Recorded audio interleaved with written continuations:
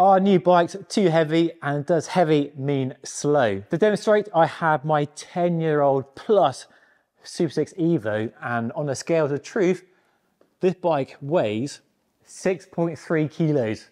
That's pretty impressive. This is a brand new top of the range carbon aero race bike from Van Rysel, and it weighs 7.24, so nearly 1 kilogram heavier than a bike from 10 years ago.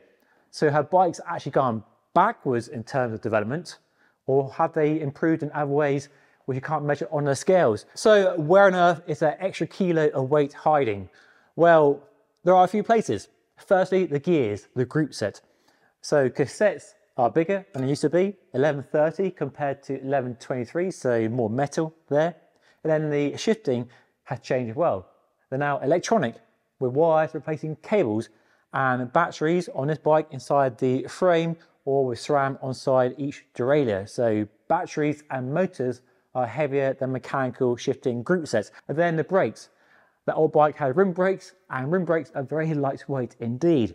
New bikes have disc brakes, hydraulic disc brakes, so more weight, more mass for the braking systems on these bikes compared to 10 years ago. And then tyres are bigger as well. That old bike had 23mm wide tyres, which were standard back then. New bikes have 28 and 30mm wide tyres, so more rubber means more weight. And then, of course, aerodynamics. Aerodynamics over 10 years ago wasn't the buzzword it is today, and this frame, as you can see, has lots of aero features, and that means a heavier frame. This frame weighs 790 grams, which is 100 grams more than the old Super 6 Evo. Yeah, it might be more aero and slipperier through the air, but it is heavier than that old bike.